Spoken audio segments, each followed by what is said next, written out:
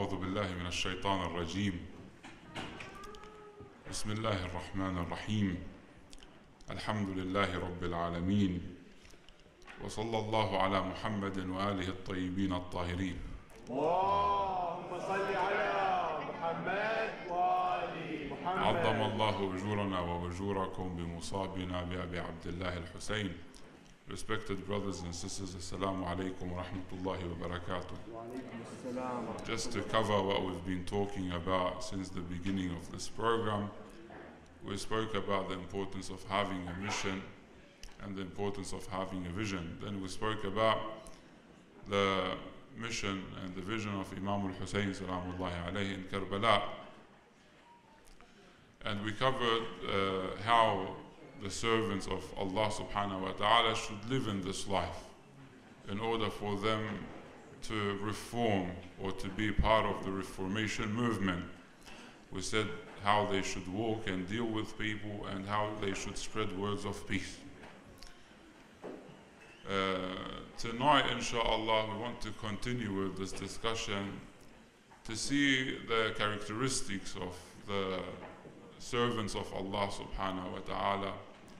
What are the main characteristics for those who wish to reform or those who should reform according to the Quran? And we'll try to end the lecture with applying with some practical examples. The first characteristic that is important for us to have in order to be successful in our movement and in anything we want to do in life is maturity, to be mature. Maturity in its religious context, it refers to the awakening of the fitrah, awakening of the nature. As we mentioned previously, all the knowledge that you want in this life, all the knowledge that you seek in this life exists within. It exists within you.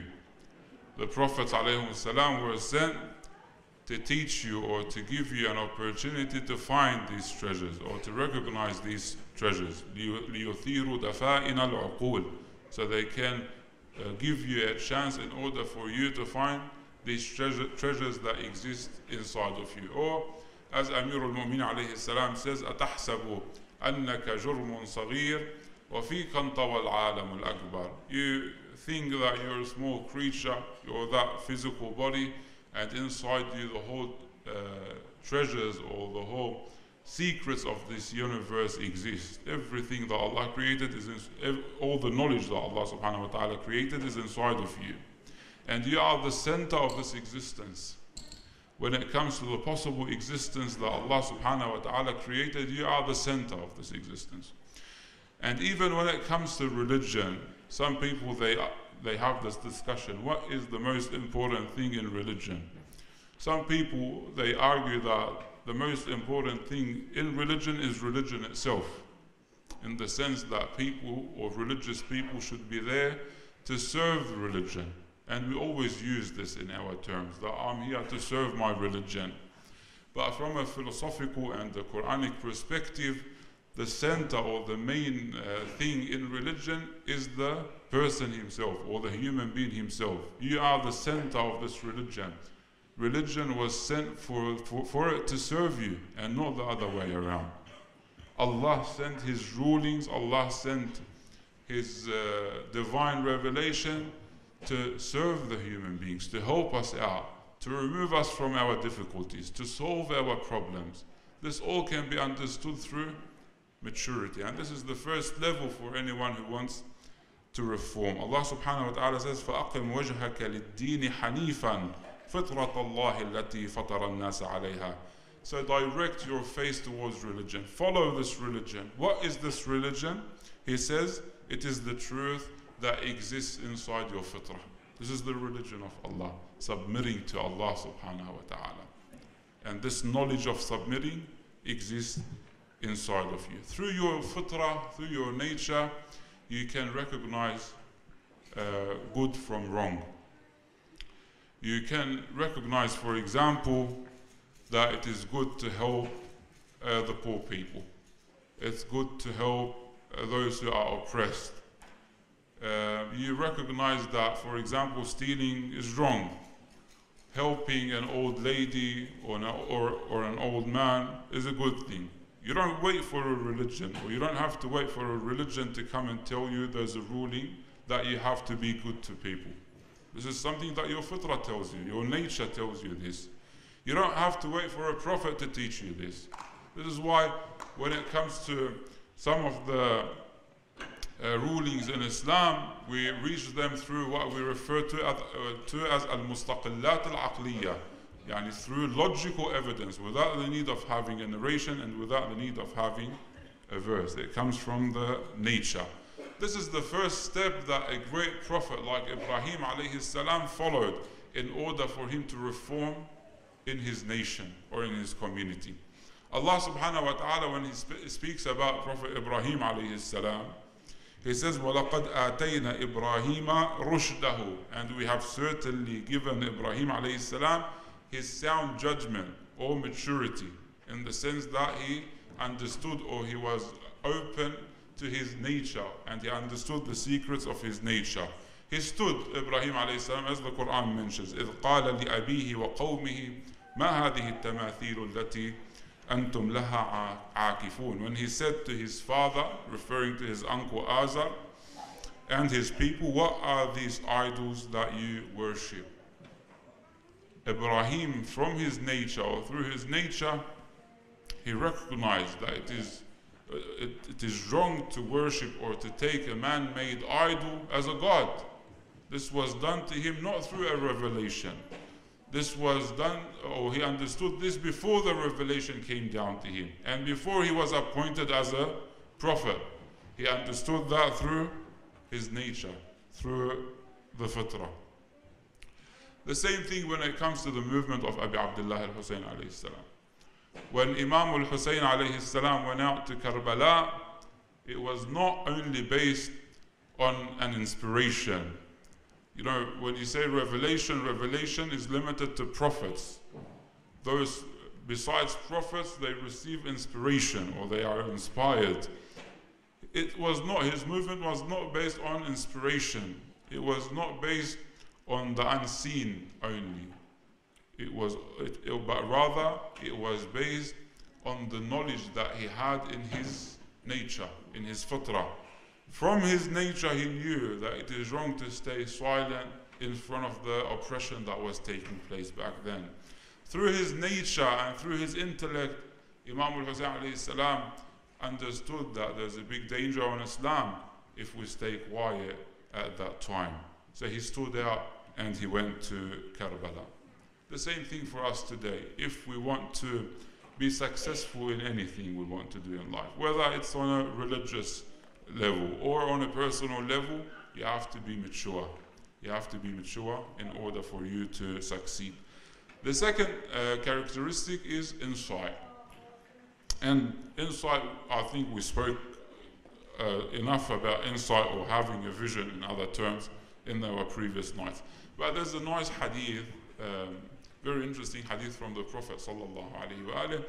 He says, رحم الله عبدا عرف من أين وإلى أين وفي أين. May Allah have mercy on a servant who knows where he came from, where is he now, and where he is going. Where do you come from? Where are you now, and where you are going? These are very important questions that you have to ask yourself. In other words, you have to know, you have to reflect on history, you have to comprehend the present that you're living in, and you have to think and plan for the future.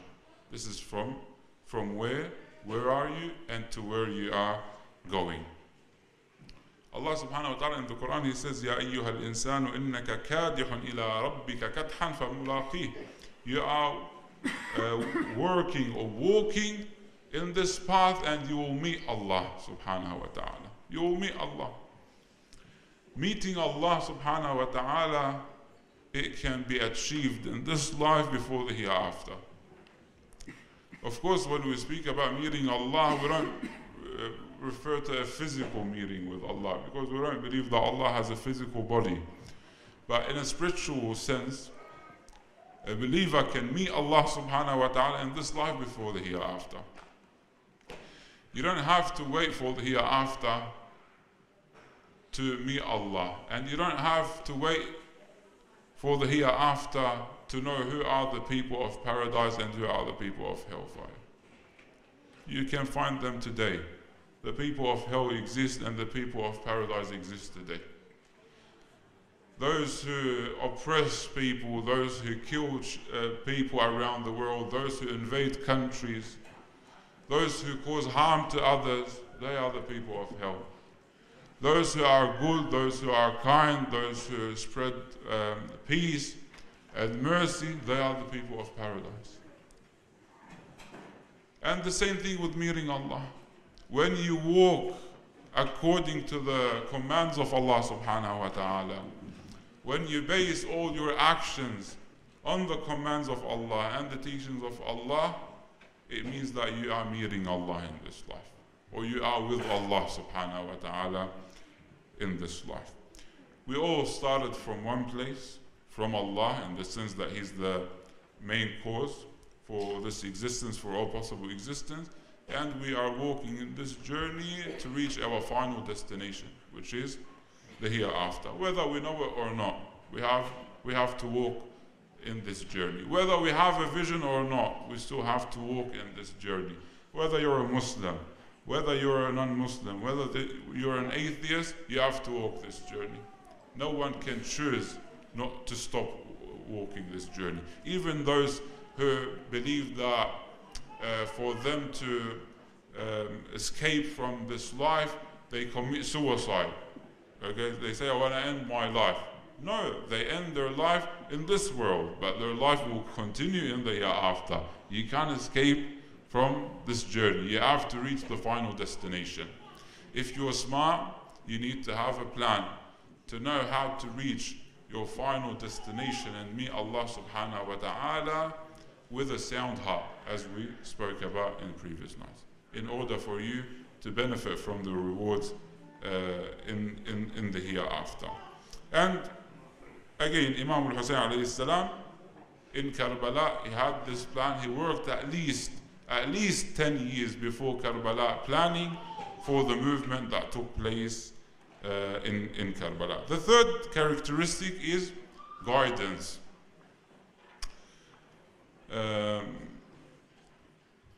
Sometimes you hear or you read a book, you hear a lecture, you hear some information, and you benefit from them. You hear different topics, different views about the same topic, and you get lost. You don't know who is wrong and who is right. What I'm talking about tonight, what the Sayyid spoke about before me, maybe if you invite another speaker, he would speak in a different way, and he will present a different view. How should we distinguish what is right and what is wrong? Here comes the importance of being guided. You need to be guided. You need someone to guide you in everything you want to do in life. Whether from your early age, as a child, you need your parents to guide you. When you go to school, you need your teacher to guide you. When you go to university, you need also your professor to guide you. When you start working outside, you need someone, an expert, to guide you on how to work. When it comes to religion, the same thing. You need someone to guide you. It's not enough to just read. There's a famous saying in Arabic. I was saying it last night to some of the brothers. It says, it's not a hadith, just a saying. It says, "Man kana ustaduhu kitabuhu, kathura khata'uhu wa qalla sawabuhu." The one who takes a book as his teacher, he will fall into a lot of wrong views. Because you need someone to guide you in order for you to understand what you read, in order for you to comprehend what you are reading. And this is why perhaps we have the concept of marji'iyya in the Shia school of thought. And this is why if you look at the hadith, for example, the hadith that advises us to follow the marja', it says, أَمَّا الْحَوَادِثُ الْوَاقِعَ فَارْجِعُوا بِهَا إِلَى رِوَاتِ حَدِيثِنَا. Return back to the narrators of our narrations. The Imam didn't say return back to our narrations, because sometimes if you return back to the narration, you get lost which narration to take, which one to accept, which one to reject. He said return back to the narrators of our narrations. Return back to those who can guide you in the knowledge, those who are mature and who are able to present the correct views to you when they speak about religion. So this is very important in order to be successful in your life. And subhanAllah, one of the hadith that speaks about the end of time, it says that one of the signs of the end of time is for children to sit on the minbar of Rasulullah sallallahu alaihi wasallam. Now when it says children, some people they think it's about the age, and it's not about the age, because you're not going to have a child sitting down and people listening to him, correct? Yeah, a child is someone, let's say, under the age of 7 or at the age of 5, 6, 7. The Prophet sallallahu alaihi wasallam, he was speaking about the level of intellect of the speakers of the end of the time. The level of intellect of these speakers, where they sometimes sit down and they have the level of intellect of a 5 or a 6-year-old. Once I remember like a long time ago, not now, like 7 years ago, I was mentioning this hadith on the minbar, and I said one of the signs that children will sit on the minbar of Rasulullah. One of the crowd stood up and said, subhanAllah, it's happening because we have a child speaking to us about me. Yeah. So I said to him, and the hadith continues to say that ignorant will accept what he says to them, and you accept it. By the way, the hadith doesn't say that, but I just made it up to respond to him back then. So you need someone to guide you with everything you do in life. Otherwise you'll get lost. See, a lot of people during the time of Imam al-Hussein alayhi salam, they were sincere. They loved Imam al-Hussein alayhi salam. But with that, they didn't go out with him to Karbala. One of our scholars today, he says that some of the companions back then, they failed to recognize their mission. They didn't have this guidance. They failed to recognize their mission. Some of the companions that we believed they are pious, some of the companions that we still, when we mention them, we say radiyallahu anhu. They didn't go out with Imam al-Hussein alayhi salam.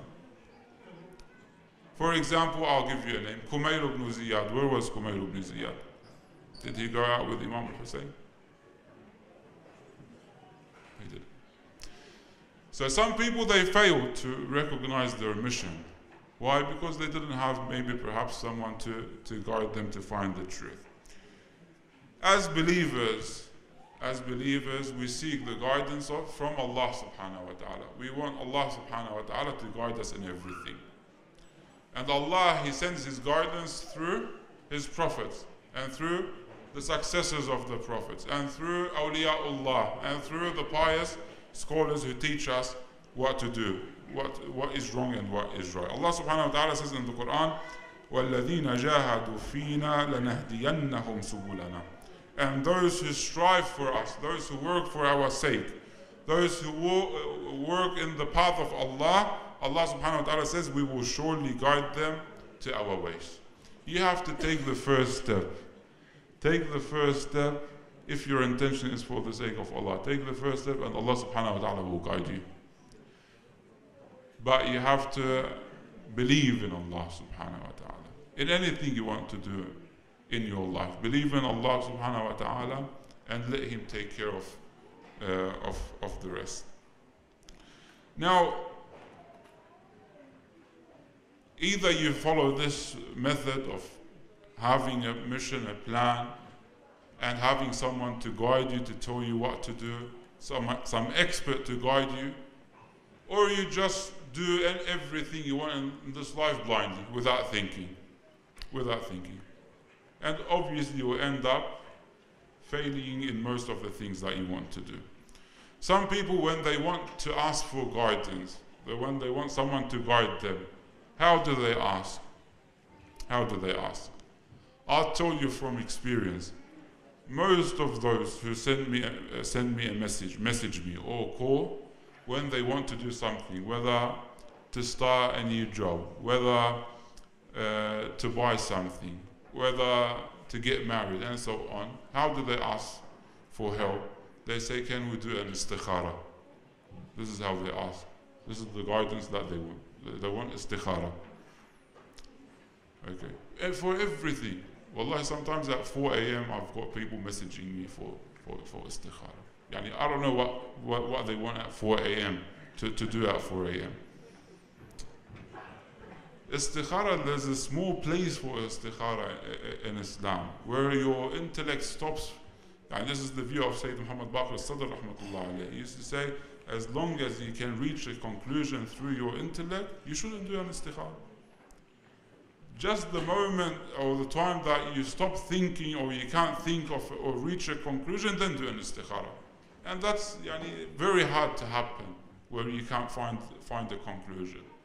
Once a lady, she messaged, she said, I want to buy a car, is the istikhara good? I said, no, it's not good. I made istikhara, it wasn't good.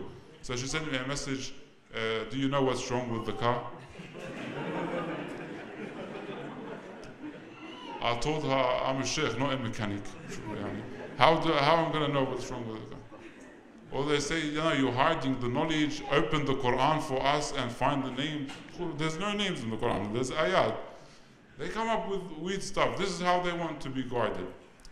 Allah subhanahu wa ta'ala, He guides us through the divine knowledge of Rasulullah sallallahu alayhi wa alayhi. He guides us through the divine knowledge of the Ahlul Bayt alayhum as-salam, through the pure knowledge of our scholars. May Allah subhanahu wa ta'ala have mercy on those who passed and protect the ones who are alive. Bi barakat as-salati ala Muhammad wa ali Muhammad. Allahumma salli ala Muhammad wa ali Muhammad. Now, to apply these three characteristics on a practical level, Allah subhanahu wa ta'ala says in the Quran, we find a verse in the Quran, Allah subhanahu wa ta'ala says, وَالَّذِينَ بِسْمِ اللَّهِ الرَّحْمَنِ الرَّحِيمِ وَالَّذِينَ اسْتَجَابُوا لِرَبِّهِمْ وَأَقَامُوا الصَّلَاةَ وَأَمْرُهُمْ شُورَى بَيْنَهُمْ وَمِمَّا رَزَقْنَاهُمْ يُنْفِقُونَ. And those who have responded to their Lord and established prayer and whose affairs are determined by consultation among themselves, and from what we have provided them they spend. The first lesson is to connect to the unseen. And those who have responded to their Lord, connect to the unseen. Fill your heart with submission and love to Allah subhanahu wa ta'ala. Away from all formalities. Don't limit your relation to Allah or with Allah subhanahu wa ta'ala to the salat that you perform. Away from all formalities, have a connection, a special connection with Allah subhanahu wa ta'ala. This is what is important. You see, the Prophet sallallahu alayhi wa alayhi, the Ahlul Bayt alayhim salam, the companions of Rasulullah sallallahu alayhi wa alayhi, all the great personalities in history, they were successful due to the strong iman, the strong belief that they had in their heart. Just for the strong iman that they had. Fill your heart with love for Allah subhanahu wa ta'ala, for it to be considered a sound heart, and rely upon Allah subhanahu wa ta'ala in anything you want to do in life. Allah says, "Man yahdillahu fahuwa al-muhtadi." Whoever Allah subhanahu wa ta'ala guides, he is rightly guided. This is where the first characteristic can be applied, maturity. Where you reach a level of maturity, you rely upon Allah subhanahu wa ta'ala. You say, as they say in Christianity, let it be your will. فَلْتَكُنْ مَشِيئَتُكَ. Whatever you want to do, do. I'm working, I'm fulfilling my obligation to the best that I can, and you do the rest, Ya Allah. Have this special connection with Allah. I remember during the time of the Hawza, when I was in the Hawza, after I moved from Iran to Lebanon, I used to live in the Hawza inside. So we used to sleep in the Hawza in one of the rooms. with another Sayyid that ended up sacrificing his life for the sake of protecting the shrine of Sayyidah Zainab alayhi salam. This Sayyid, he used to put his alarm on. It was only both of us in the room. He used to put his alarm on at 2:30 or 3 a.m. in the morning. He used to wake up, he used to say something and go back to sleep.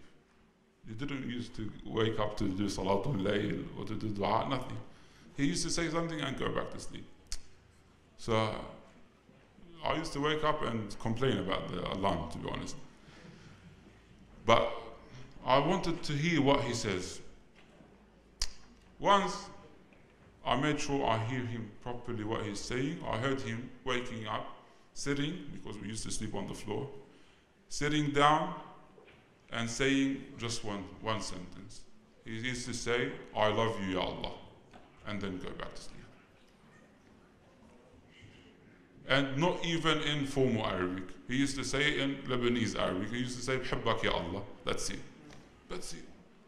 And he used to go back to sleep. I don't know if he used to wake up for Salat al-Layl or not. Rahmatullah alayhi now. And he ended up receiving this level of shahada. Just for having this special connection with Allah subhanahu wa ta'ala.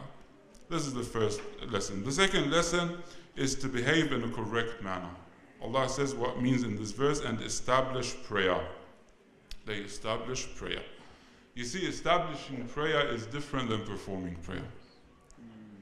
Anyone can perform salat, but establishing prayer means to meet the conditions of salat.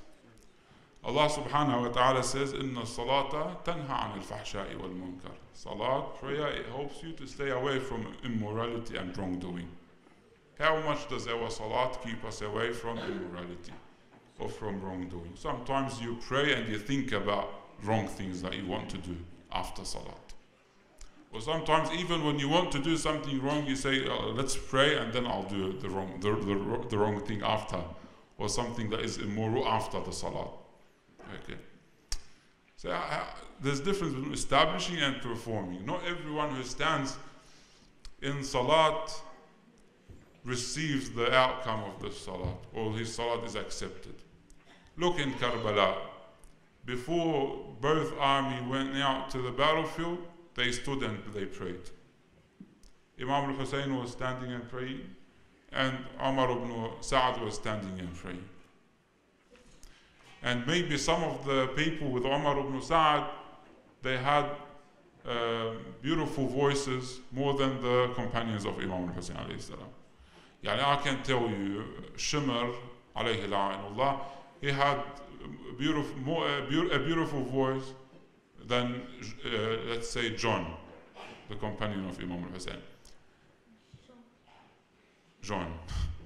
And Shimr, he used to know about the Quran more than John. He used to know how to recite the Quran, he memorized the Quran, he was a scholar, a Shimr. And John, he didn't know maybe the basic stuff in Islam. But because he recognized the truth, and his nature pushed him to stand with the truth. Imam al-Hussein, he told John, he said to him, "You are from Africa. You are not even a Muslim. So go your way. You don't have to stand with me. You don't have to support me." He said, "No, you were good with me, and I'm not going to leave you in that moment." He stood with Imam al-Hussein. John, who maybe knows nothing about Islam at that moment, he established Salat. And Shimr, who memorized the Quran, he didn't know how to establish the Salat. The Salat of John was accepted, and he received the mercy of Allah. The Salat of Shimr was rejected, and he received the curse of Allah. So there's a big difference between performing and establishing the Salat. Now, the third lesson that we can learn from this is to have an open mind. To have an open mind. Allah says what means and whose affairs it is determined by consulting among themselves. This is one of the most important steps to have a successful personality. No one from us has the complete truth. No one. Yes, we claim that we follow the complete truth, inshallah. In front of Allah, we say inshallah, this is what we were able to reach.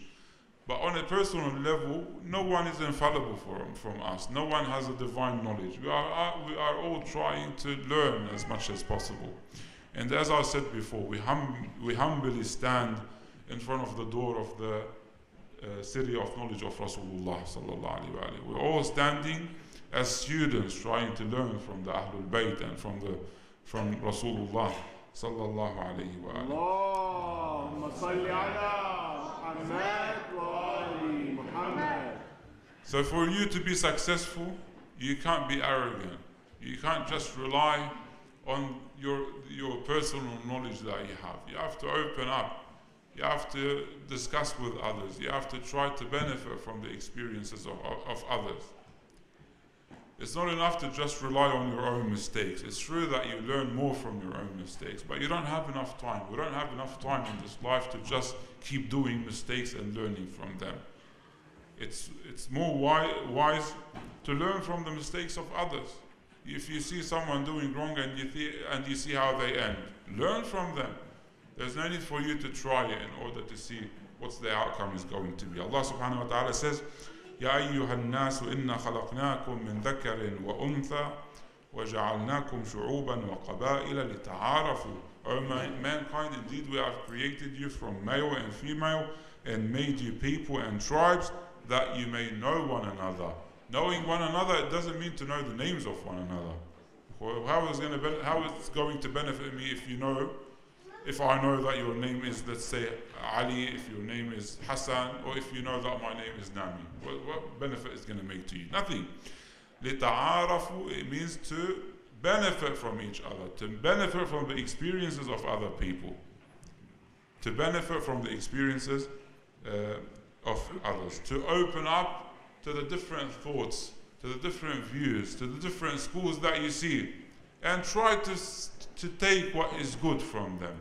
I remember once I was reading a book for the late Sheikh Bahjat rahmatullah alayhi, and they asked him about a certain personality in history, a certain scholar, that there's a debate whether he's Shia or Sunni, because some scholars, there's some debates about them. For example, Ibn Arabi, Sheikh Ibn Arabi, there's a debate whether he's Shia or Sunni, right? Some people, they try to throw him away from each sect, and some people, they try to get him and say, no, he's from us. It depends on the method. Sheikh Bahjat, they asked him, should we accept the teachings of Ibn Arabi or reject it? He said, look, he said to them, no, look is from me, but he said, we accept everything that goes in line with the Quran and the authentic narrations of the Prophet and the Ahlul Bayt. Everything that goes in line with the Quran and the Sunnah, the narrations of the Prophet, we accept it. Let it be from Ibn Arabi, from Ibn Inglisi, from anyone, it doesn't make any difference. And whatever contradicts with the Quran and with the narrations of Rasulullah, we reject it. Even if it comes from a Shia scholar. So it's not about the personalities, it's not about where they are from or what school they belong to. No, be open-minded and accept to listen to others and benefit from them. Fourth and last step. It's been how long? Oh, keep going?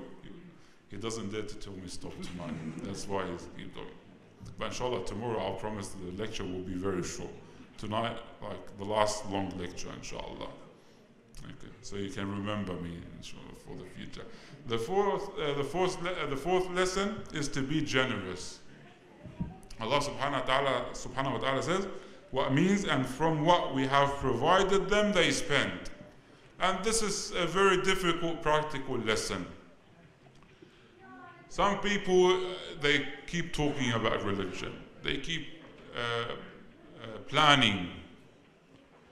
You find them very active in talking.